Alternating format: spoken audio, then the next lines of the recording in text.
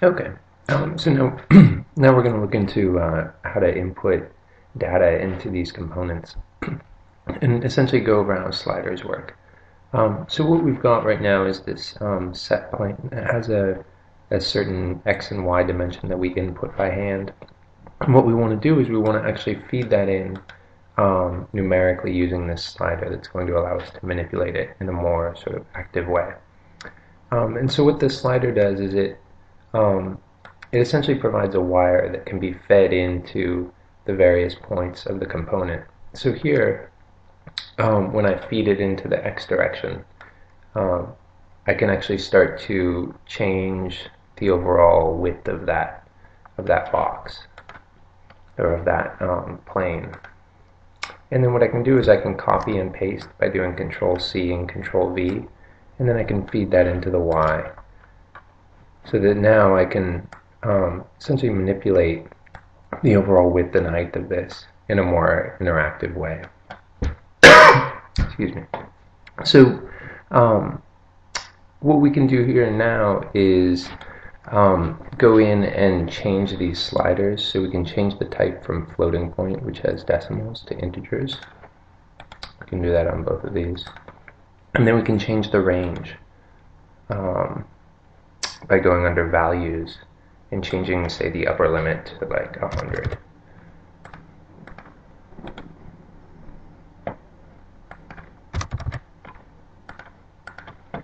So now we can make this much bigger. I'm just going to switch completely to perspective here. And what I'm also going to do is just drop the grid, going under grid,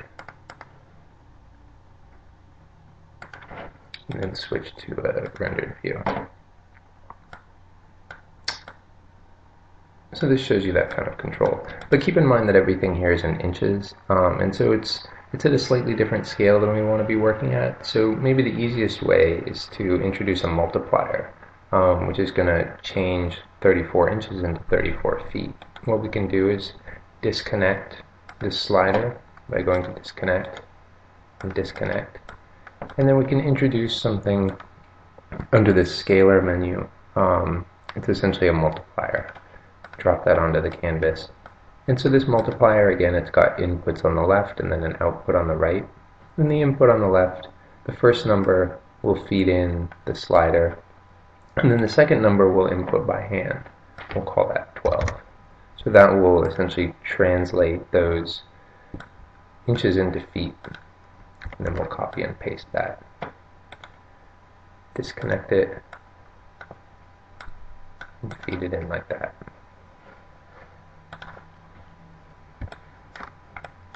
So now when we slide this out,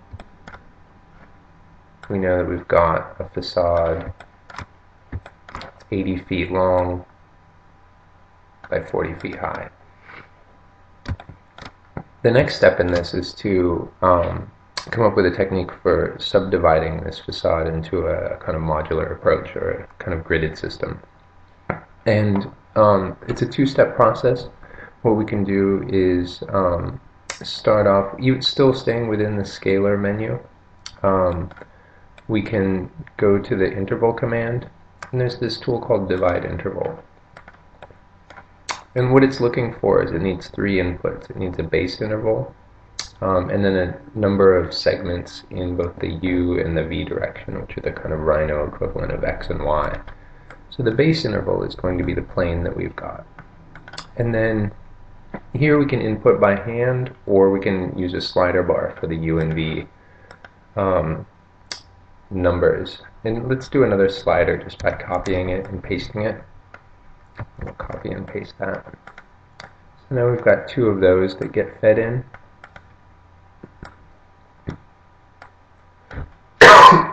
And nothing visualizes yet. We need to do one more step to get that to happen, and that's to go over to the surface menu, and then to do what's called the isotrim command, which is this one right here. And what this is looking for is it needs a surface, a base surface, and then it needs a domain. And so what we've got here in the plane is our base surface, and then what we did with the divide command is establish a domain.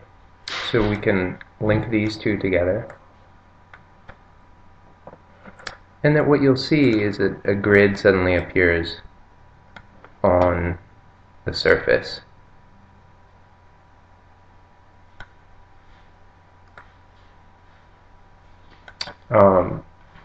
And right now it's moving a little slow because the really high numbers produce a lot of subdivisions. So what we'll do is we'll adjust the values down. We'll go with like a 20 max for the upper limit on both of these.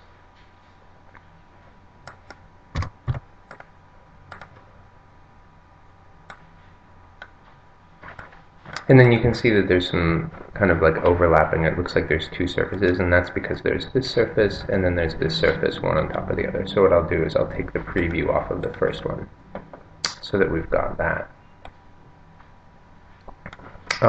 So this is what this is going to do. Essentially what we've done is we've introduced sliders that are going to allow us to change the number of subdivisions within that surface, as well as change its overall dimension. And you can see that it recalculates the subdivisions when the overall dimension of the surface changes. And here it's just worth pointing out that keep in mind that none of this stuff, although it's being visualized within the Rhino space, it's not exactly a Rhino object yet. Everything is still a Grasshopper object, which means it's in this kind of parallel world.